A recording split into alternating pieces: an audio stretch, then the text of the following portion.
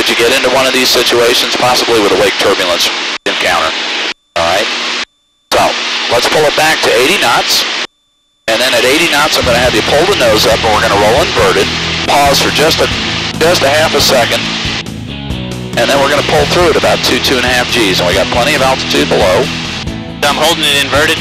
Yeah, just momentarily. Right. All right. All right, now pull the nose up. And a quick roll to inverted. And now just pull straight through at about 2.5 Gs. Keep pulling, keep pulling, keep pulling.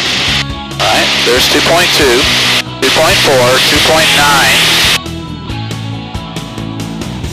And we've actually over-G'd the Learjet, but it'll give you an idea. Look at our altitude.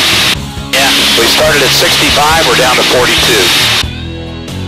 So in this case, it was 2,300 feet lost. That's why it's very dangerous in a spiral to pull. Right. But that is the tendency of most folks.